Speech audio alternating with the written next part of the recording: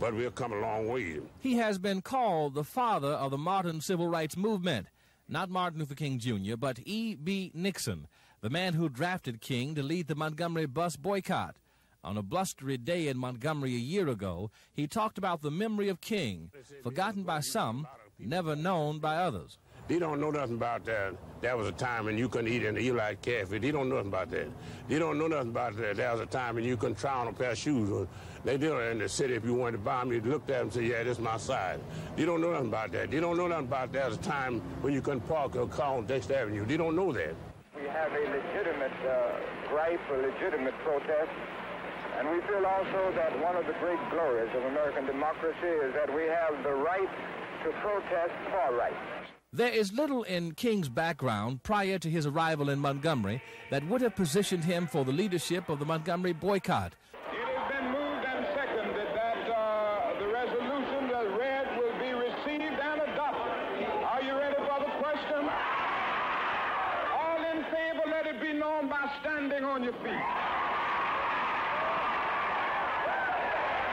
No earlier pastorates, no previously held positions in any of the existing civil rights organizations, no public desire to become the symbol of the movement or a Nobel Peace Prize winner for peace.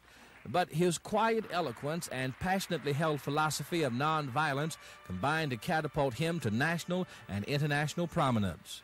King captured the conscience of the nation by reminding the nation, black and white, that it still had a single conscience.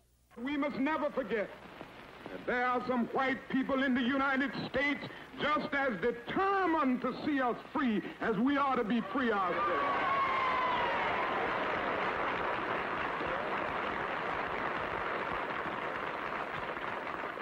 We must never forget that there were two lads by the name of Michael Swan and Andy Goodman from New York City, white lads who died right here for our freedom. We must never forget that it was Reverend James Reeb, a white Unitarian minister, who died in Alabama for our freedom.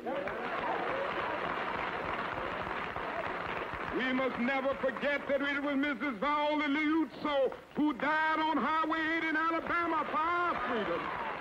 Martin Luther King Jr. was 39 years old when he was shot down in Memphis, Tennessee, about the age of Jesus when he was crucified.